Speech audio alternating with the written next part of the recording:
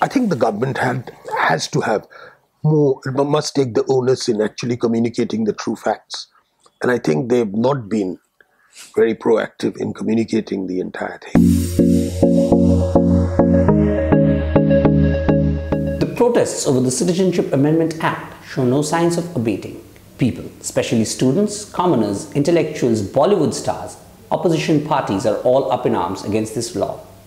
On the other hand, we have the government that have refused to repeal the law or make changes to it. The ministers from the government have spoken, but at some point they have failed to articulate their side of the story and win over the people. In this context, BusinessLine catches up with Mr. Swapan Dasgupta, a Rajya Sabha MP, a presidential nominee to be more specific, and a BJP member who was also a part of the Joint Parliamentary Committee that drafted the Citizenship Amendment Bill of 2016, which is now the CAA. In this interview, here in Kolkata, Mr. Dasgupta speaks about the contentious and much maligned CAA, the prospects of the BJP in Bengal, and an incident at the Vishwa Bharati where he had to face mob protests for nearly 6 hours. Bharati that day, maybe two to 3 days back, and what is your take on that entire scenario? Well, I had gone to Vishwa Bharati on the invitation of the Vice Chancellor to give a talk on the Citizenship Amendment Act as part of their university lecture series. I'd spoken earlier also in part of the university lecture series, and the reason why they chose me was partly because, as you mentioned, I had written exhaustively on the question, and partly because I was a member of that parliamentary committee. Now, on the day of the function, shortly before the time, the venue, which was the main university auditorium, had been blocked by students intent on preventing me from going and delivering the lecture. But before the event, the Vice Chancellor thought it prudent to shift the venue rather than trigger a confrontation. And the venue was shifted to another place, and the lecture was delivered to a crowd of about 300 students, come faculty, come employees, and maybe a few outsiders. Towards the fag end of the lecture, a group of people shouting slogans wanted to storm the building, whereupon the university security people shut the gates. So they more or less surrounded the building and prevented us from leaving for about 6 hours. They kept up that siege. Now, we could have left. We could have forced our way out. But that would have meant ugly scenes, could have possibly meant violence.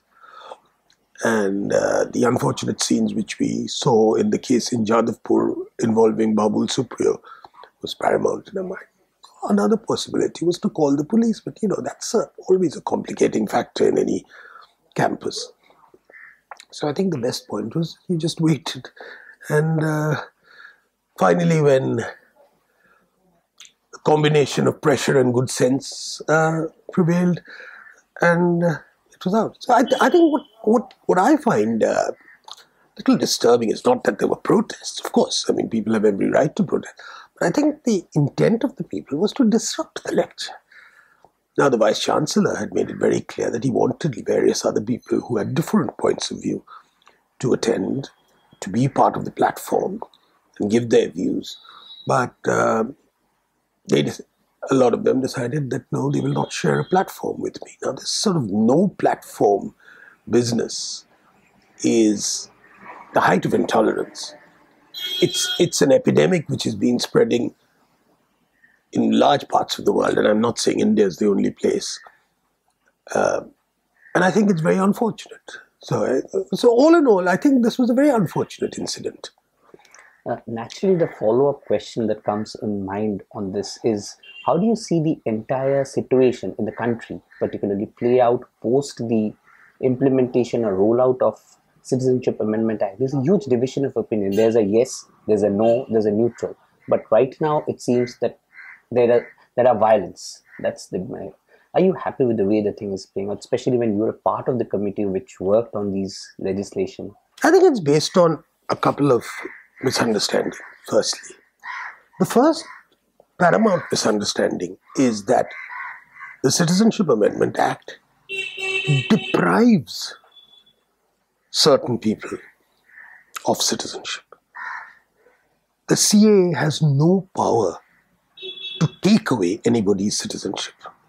It is only to grant, and more important, to fast track a certain process of citizenship to those who may either be legal refugees or maybe in large cases on West Bengal, maybe illegal immigrants. Secondly, it's also the linkage between the Citizenship Amendment thing, which grants citizenship, to and yet to be designed for NRC, which is actually meant for identifying who are citizens and who are illegal immigrants in this country. So this linkage, in my view, is also unfortunate. But the linkage also has taken place in the light of the experience of the NRC in Assam, which was Supreme Court monitored and regulated, and which, in hindsight, has turned out to be horribly flawed. Finally, I would say that the entire business of identifying or actually codifying Indian citizens in this country is an overdue project, but it's a project which needs exhaustive consultation because India is a very largely under-documented place. Most citizens do not have or may not have the necessary documentation. And secondly, some of that documentation may be rather suspect in nature. And these are facts which are well known. And it also has to take into account, what do we do with people who are found to be patently illegal immigrants? That also is a question. So these are issues which have to be deliberated, debated. It hasn't come to Parliament. And the Prime Minister made it very clear that it hasn't even gone to Cabinet. It's an idea. NRC, you're talking NRC. You're talking about NRC. It hasn't even gone to Cabinet. NRC has become a shorthand for identifying the process illegal immigrants. But actually there is no NRC in place. So I think the combination of all these factors has cluttered the situation, and there's been a lot of misinformation, disinformation, partial information, and the whole atmosphere has got very foggy. In this context, for some reason, do you not feel the BJP has not done enough, or the centre has not done enough to come out and say very openly that NRC and CAA are not linked? Do you think something more was required for it? I think communication has been imperfect in a lot of ways. Why? I think the government has to have more, must take the onus in actually communicating the true facts. And I think they've not been very proactive in communicating the entire thing. As a result of which, a lot of, particularly in the state of West Bengal, I've noticed, considerable amount of scaremongering, half-baked information, people asking, how do we have to prove our citizenship? You know, questions which are actually not very relevant or are not pertinent to this, but those have come in. So yes, you're very right in saying that the entire debate has been clouded by imperfect information emanating from all sides. So I think that clarity, which should have been there, has not been there. And what is even further complicating the matter is that the media in this case has turned out to be extremely partisan in various ways. So they basically, it's become, this whole business has become an issue to sort of say, let's teach Narendra Modi and Amit Shah, who've got too big for their boots after the victory in the general election, let's cut them down to size And these are issues. And finally, and this is a more complex question, a large section of the Muslim community felt that they'd lost not only political power, but also political influence post 2014. And they also felt that their voice no longer mattered after the Triple Talaq Bill, after the Supreme Court judgment on the Ayodhya case, and after the abrogation of 370 in Kashmir and the subsequent division of the state. So there was a feeling in the Muslim community that we have lost political influence. And an influential section of them decided this was a good way of trying to reclaim some lost ground and try to assert, to inform the political establishment that we too matter quite a lot. And this was the occasion to use it. So as you can see, a lot of different cross-currents played a role in generating all this heat and dust over the Citizenship Amendment Act. So did the BJP not see a sort of a, let's say, sort of a uprising, let's put it this way, people's uprising against the CAA? Did they fail to gauge the... I think you're probably right in saying that the BJP underestimated the potential opposition, partly because, this year, the whole citizenship thing has been under discussion from 2016, and there was opposition. But that opposition was in Assam and the Northeast. And that was a very specific type of opposition, and much of that opposition which was expressed, and, the parliamentary committee met large numbers of people, delegations from Assam and other northeastern states, and a lot of those concerns were accommodated in the bill which was placed before Parliament in 2019. So if you read the 2016 bill and 2019 bill, the major difference you'll find is that how much of the Northeast and Assam concerns have actually been accommodated in those. So that part. But the type of concerns which are being articulated now were not really expressed at that time. So I think, yes, you might say there was a failure of anticipation, or you can say that these protests, the concerns which are now being mounted, are post facto. So whichever it is, I think one of the biggest shortcomings of the BJP in this context was that this was essentially a legislation which was primarily aimed at tying up some of the loose ends of the partition in eastern India. This was the principal focus of this. The other parts are really very small.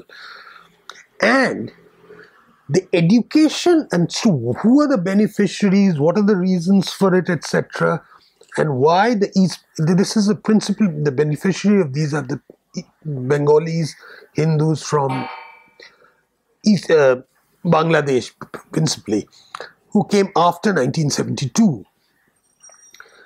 I think the local West Bengal BJP, I think, failed strikingly in getting these concerns expressed. And I think they were very slow to react, and I don't think they matched up to the task which was expected. And they have a formidable opponent in the form of Mamata Banerjee, who saw this as a great way of regaining lost ground after the general election. And she had had a big jolt in the general election. So she saw this as a very, very good opportunity, and like a good politician, she capitalized on it with gusto.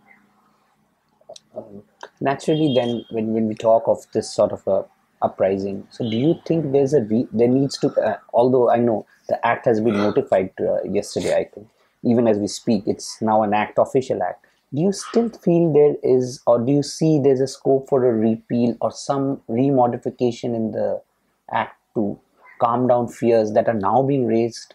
No, not in the act. There are two possible ways. One is you say we will not grant any more any citizenship in Eastern India. 2, you can say there is a complete amnesty for all illegal immigrants, which is the subtext of what Mamata Banerjee is saying, that all are welcome. Right. That you are no longer going to make religious discrimination in Bangladesh the criterion for this, that anybody who's come in, anybody who's come in for whatever reasons is going to be accommodated and made Indian citizens if they want to be Indian citizens. I don't think, if that happens, you will have Assam going up in flames, and you will have a communal situation in this part of the country, which will be even far more. So I think ultimately, I don't think there's any modification possible in the Citizenship Amendment Act. The larger question which I think we have to talk about is ultimately, what do we do with people who are patently illegal? Atal Bihari Vajpayee had proposed a sort of a green card system whereby people have rights, but they don't have voting rights. Right. Which is a concern, which is a very big concern in Assam particularly, about how certain illegal immigrant groups have acquired voting rights and are using it as a form of political veto. That is also a concern in some of the districts of West Bengal. And this is a very quiet murmur which is always there all over, and it can vitiate the atmosphere considerably. So that, we have to think about that. And I think that calls for a very, very serious debate. A dispassionate debate, a calm debate, but a very serious debate. Because this is, ultimately we have to ask ourselves, do we regulate the borders? Otherwise we have open borders. Can we manage open borders? It will be quite a crazy situation in India to have open borders. So can we regulate borders? So the entire process which started from border fencing and, which has not been perfect. I mean, under no circumstances has it been perfect. But the process has started. The fact that you are delineating borders. So you can understand the transition of India from a position where the artificial borders after partition, creation of some sort of a demarcation, passports and visas. Now you are moving towards a situation. And this is not something which can happen overnight. It has something to, it's got to happen. But you have to start somewhere, and it's got to be done seriously, not only with an idea of who benefits electorally. But do we have that atmosphere of debate in the country at this present? Well, you've got to have it. You've got to have it. These are serious issues. As much as it's possible, of course you don't have it. At present, we don't have it. But you've got to somehow do it. Because these are very, very serious questions which are being raised at every point. And, this might be, you may not get a resolution of it straight away. But you've got to keep at it. I mean, as it is that every various parts of India which were part of an unorganized sector are being brought into an organized sector. And I think you can talk about how the bank accounts, the Aadhaar, everything is getting, the whole from GST also. What was in the, casually, ill-defined, etc., you're trying to bring it within a structure and an order. And the question of nationality, citizenship, is also part of that larger process. And it has a lot of loose ends. So, I like to view this whole thing from a very different perspective. I mean, of course, there are the political compulsions, you can't escape from it. But beyond that, it's part of this larger process. And I wish that, while people engage in their political discussions, they also take these into account in confronting this problem. And it's something which has been going on for a long time. I mean, it started right from the Assam agitation in the 80s. Those were the actual themes. So they've got to be addressed at some point. And how long can we go on? We have agitation after agitation after agitation to resolve it. I think the CAA was an attempt. I think it was a very noble, bold, and audacious attempt to at least come to terms with some of these questions, which is why I support it quite resolutely. I don't believe it's the last word. I believe this is just it's a big step. There are much more.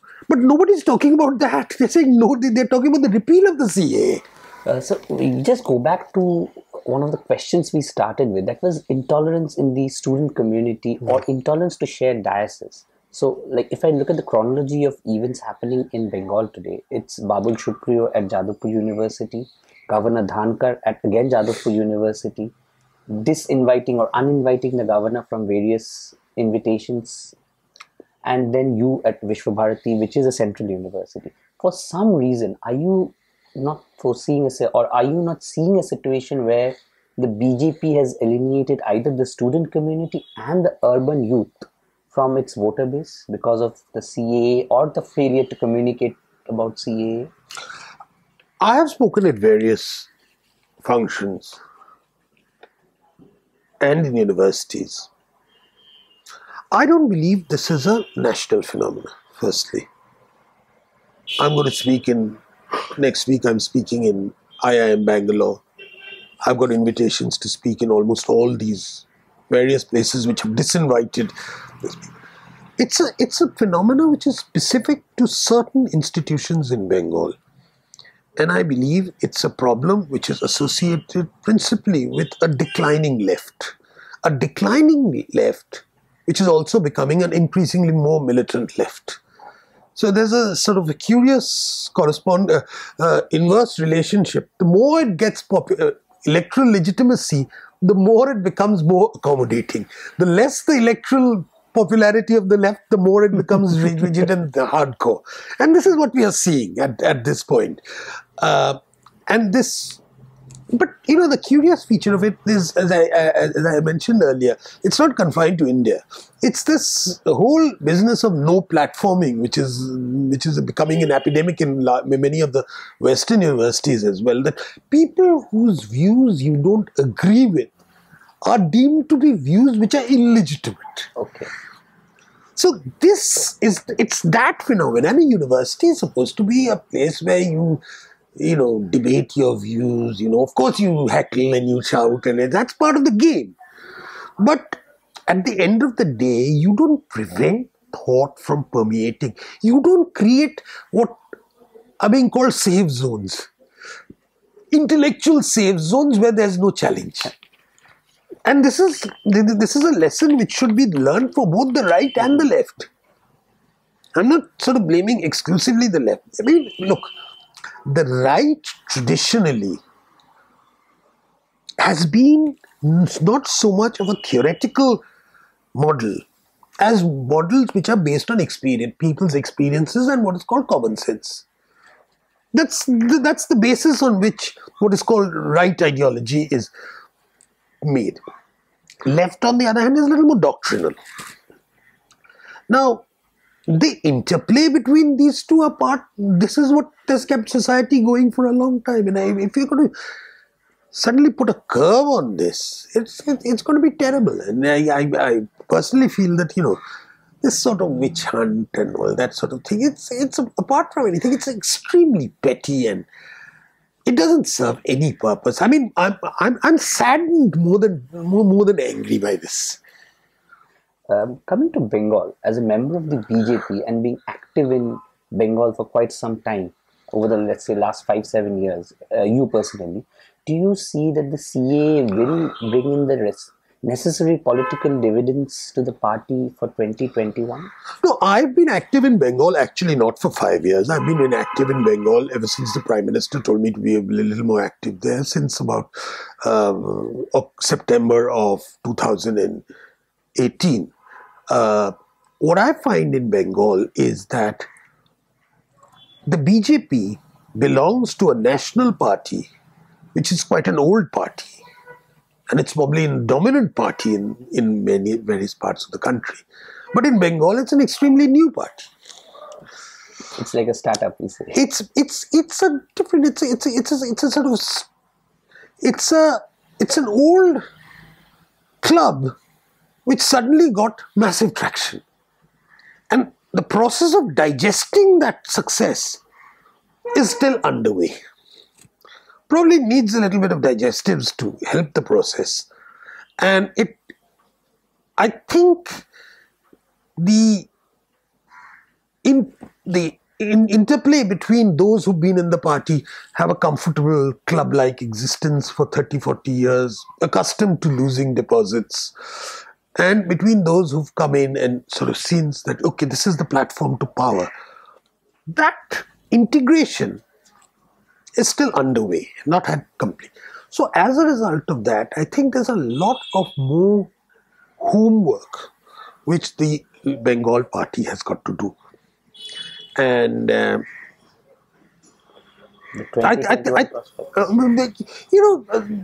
it's a assembly election and a Lok Sabha election are two different. In a Lok Sabha election, you can write piggyback on Narendra Modi, which they did.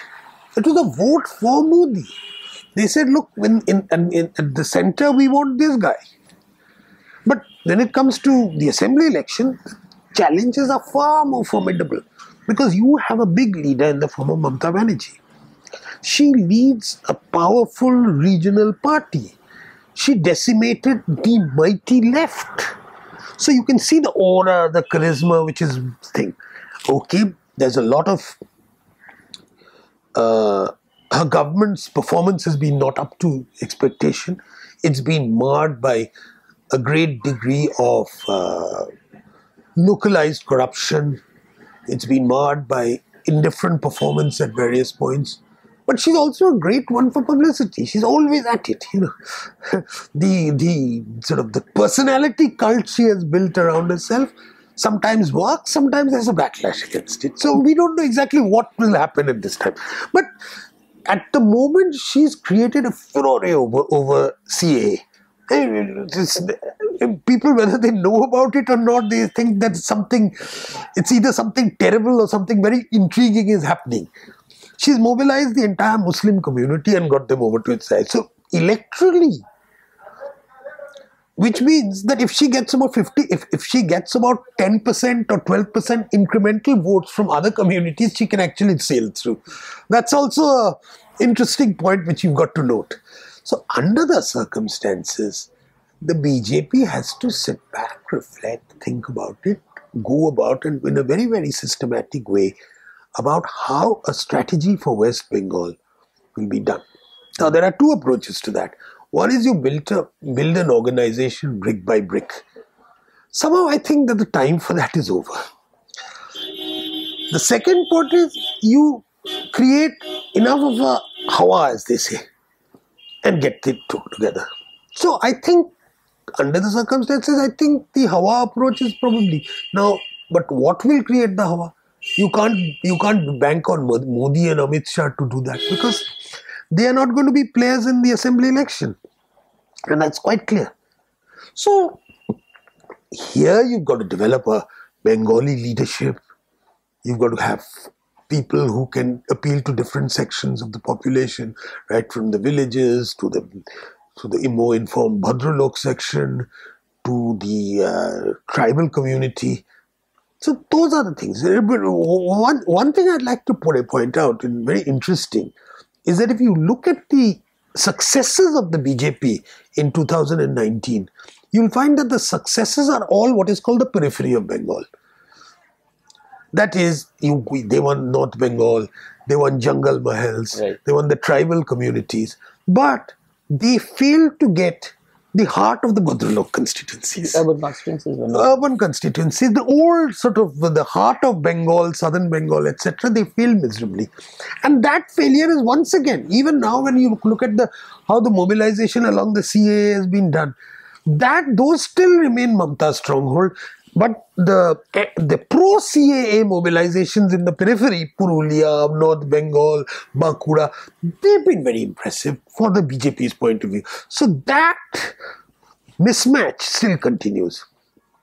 And so finally, a very large question let's say, putting it in a theoretical perspective, do you see the gap between the left, that's the left school of thought, and the right school of thought widening over time in India and globally? That's one. And a follow-up to that is, in the context of India, the left says their thought of India is one, the right says their thought of India is the nationalistic view. Yeah. In this context, are they both not on the same platform at some and then yet different? See, the first thing which is there is that the left has so far had the monopoly of intellectual discourse in a large sort of way. When I say left, I mean variations of it from the moderate to the more extreme left. And that's because they've had access to the centers of intellectual capital in India. Now, this has changed. The BJP won elections, whether it was Vajpayee and subsequently Narendra Modi, not because of any intellectual support, but despite the absence of it. So you've got to realize that there were two different terms. What is called the right in India is still a very small group. And they certainly don't have much of a presence in the traditional centers of intellectual power. What also passes off at the right is a more technocratic approach. So that is a default position of people who are not left, therefore you're saying they're right, as opposed to those who are consciously part of that. Now, one of the more interesting features which has happened in recent times is that a section of the left and a section of the Muslim community has shed its earlier misgivings over things like the constitution, the national flag, the national anthem, etc., and have moved on to what might be only called a more Nehruvian plank. So there's been a certain shift in that, from the dictatorship of the proletariat to Nehru is certainly to at least a form of the old-fashioned democratic socialism model, social democratic model. There's certainly a shift, and I think we see that. Whereas what constitutes the right takes into account the old nationalist heritage, the pre-Nehru nationalist heritage. That's the basis on which this is built. But how do you build it from there? So I think there is a formidable intellectual challenge. Now, for a very long time, the RSS shunned any form of intellectual endeavor. RSS is important partly because they're a large organized force. And they have a lot of resources, they have a lot of people. But the good thing is that by moving away from this disdain for intellectualism to actually saying, no, that is also very important and we must do our bit, at least you're getting some sort of a churning in India.